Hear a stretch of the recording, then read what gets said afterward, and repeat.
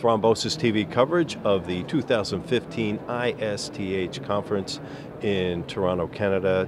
Joining us now, Dr. Ramin Artang, talking about a University of Nebraska Medical Center study. Thank you, sir, for coming by. Very welcome. What can you tell us about your study? We looked at the new anticoagulants called NOACs, and including the one that are currently FDA approved, such as dabigatran, rivaroxaban, and apixaban, and try to figure out how we can monitor these agents in an easy and practical way. So that's the basis of our abstract. Why did you feel this was important to do? In the beginning, and particularly when these drugs came into the market, it was a vision or a wishful thinking that you do not require monitoring as compared to warfarin that requires significant amount of monitoring.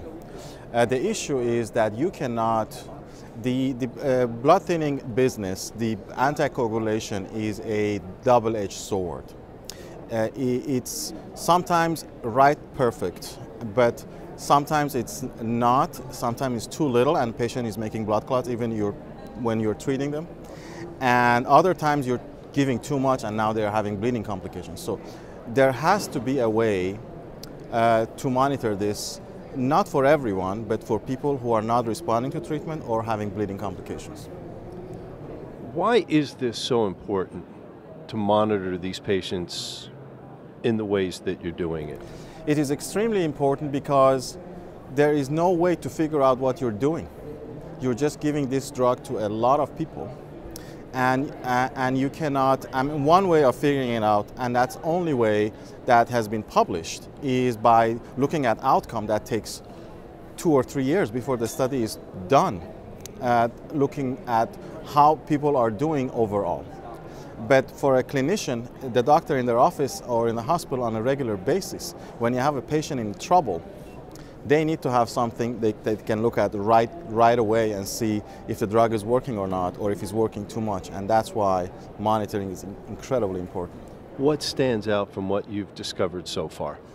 Well, if you look at what is available at this point, there are multiple different systems. I mean, a few years ago, just 2 or 3 years ago, there was nothing.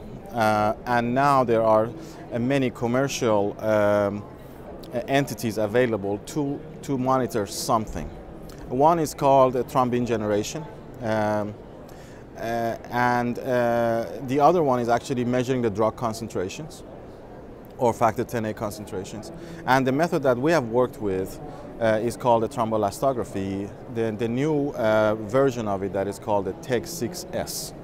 And the advantage of the system that I work with and what the abstract is about is primarily the fact that you do not need to pre-process anything. This is primarily as a point of care assay.